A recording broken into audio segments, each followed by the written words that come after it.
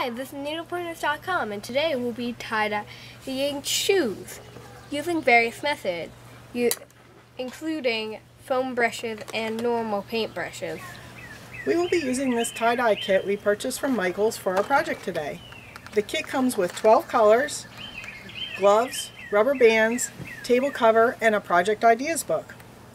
If you would like to purchase supplies for this project, please click the link in the description of our video or the iCard.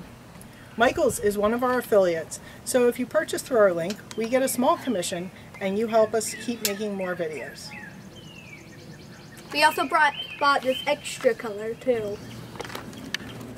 First, you'd want to usually tape the soles so the tie-dye doesn't leak onto the soles, but for my purposes, I don't really care. If it has colorful soles, I don't care. But then you would want to unlace the shoelaces so that if you don't want them to get all messed up. Okay, so I'm starting out with one color, this raspberry red looking thing, and I'm just going to dab it around in like kind of a streamy looking way. Of course there are other ways to tie-dye shoes, but this is the way we're using for my Galaxy. I'm making Galaxy shoes here. So to get a second color, you just have to clean your brush off and then soak up the second color.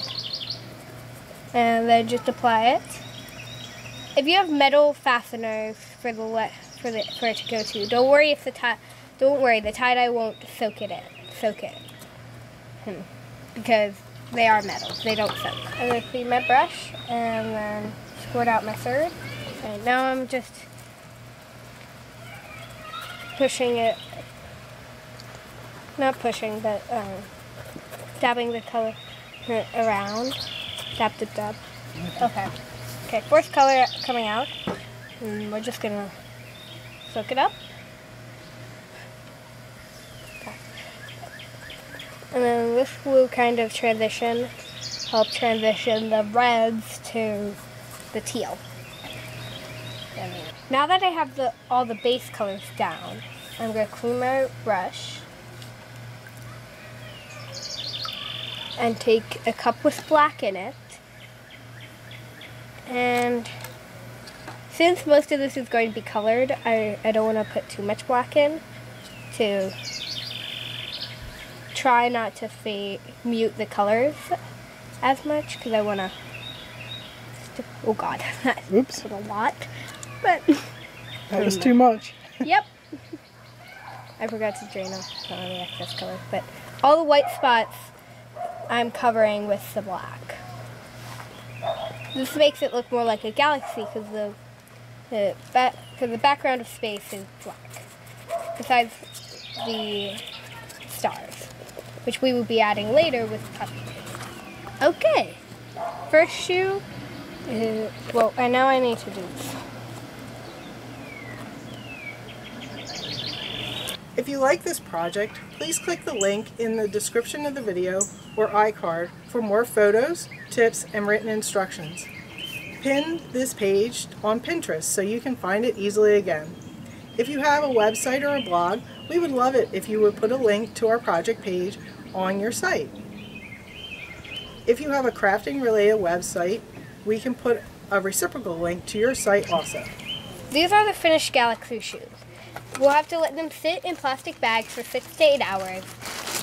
Then we'll have to wash and dry them, relace them, and then add the stars.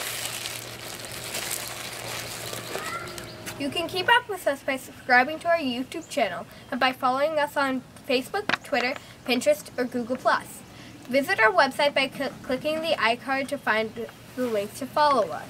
So these are the finished tie-dyed shoes, and my daughter made them into a Galaxy type of shoe.